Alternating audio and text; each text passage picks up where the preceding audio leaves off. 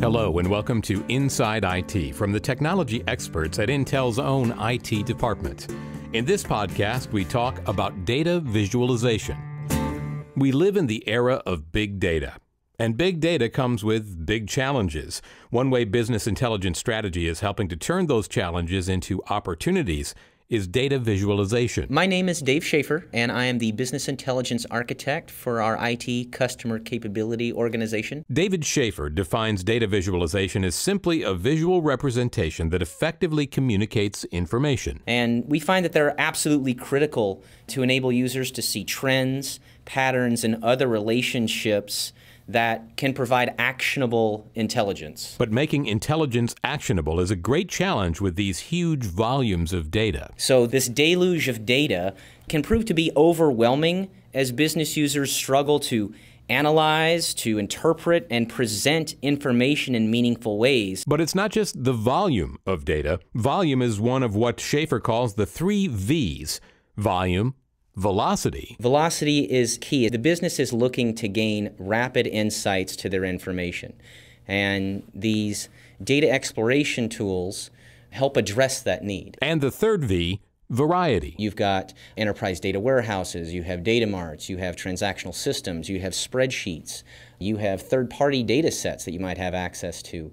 These data sets might be structured data, they might be unstructured data, or even semi-structured data. And so the ability to connect to a variety of these data sources and then explore that information, visualize that information, all of this will give you the greater insights you're looking for. Now, without modern data visualization and other self-service BI capabilities, business users depend on IT to model and analyze data for them, then provide any visualizations. It is that dependence on IT that has slowed down the business or slowed down their ability to make decisions. They're expecting answers to their questions immediately, and they can't wait the traditional 6 months for a solution to be delivered. It's a situation that just couldn't continue. So Intel IT embarked on a journey to investigate the various BI visualization tools in the marketplace. Schaefer says they then looked at different Intel business groups, examined common use cases, and developed a list of key capabilities they needed in data visualization products. On the whole, I'll say that there is no one specific product that meets all of our use cases. So what we have today is a collection of data exploration tools and technologies, some from well-known BI vendors, and some we've actually created on our own with custom visualizations that we've created with HTML5 and JavaScript libraries.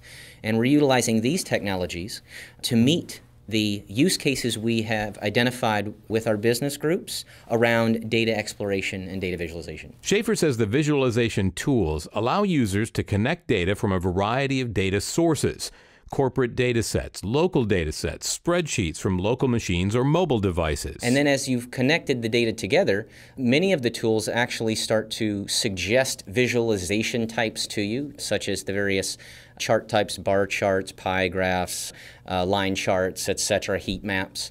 And they essentially coach the user through answering the questions that they're interested in. So a user might want to find out, how were my product sales for a specific product in a particular region of the country here in 2013? And as they pick and choose the data elements from the data sets that they've mashed up, they can use the visualizations to represent the information. With the complexity and volume of information and the variety of visualization tools available, Schaefer says it's important to apply the right tool to the right job. He says that's where the idea of the data visualization continuum comes in. A continuum that starts with standard tools. Your line charts, your bar charts, your pie charts, that most BI vendor products provide out of the box. As you move across that continuum, you get to advanced data visualizations. These advanced data visualizations are really about the exploratory data visualizations. They're the ones that enable the user to visually explore the data, to discover the meaning, patterns, and trends, and gain those key insights. Then you get to statistical data visualization. This is an area where the skill set needed to utilize these visualizations is very different. Typically, this is where your statisticians, your data scientists play. At the far end of the continuum, you get into niche cases or big data visualization. And this is when you need to visualize large sets of data, or you need to create custom visualizations that perhaps the BI vendors don't provide out of the box. Looking ahead, Schaefer says he sees several areas of near-future development in data visualizations. One is visualization extension. Several vendors are now offering this ability to extend their existing visualization library.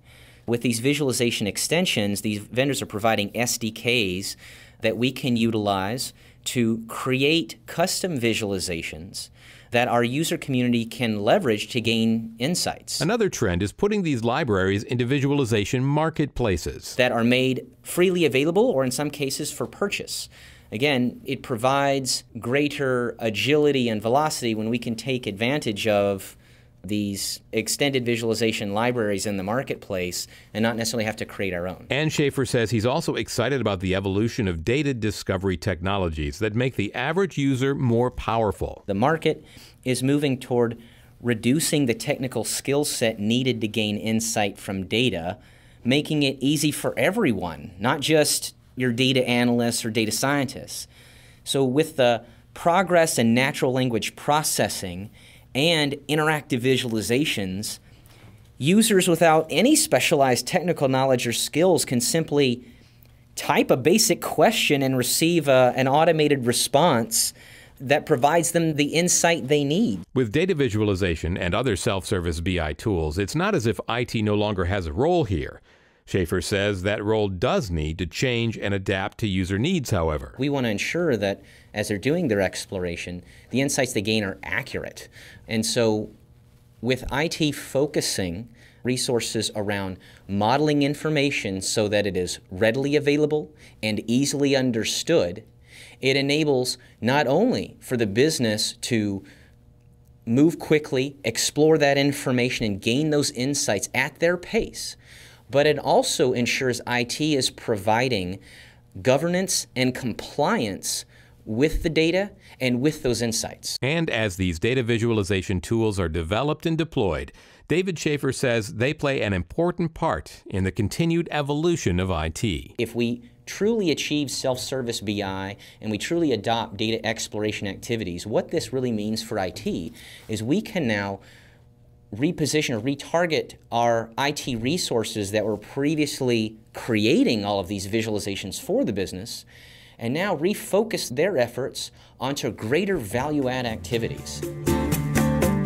That does it for this edition of Inside IT.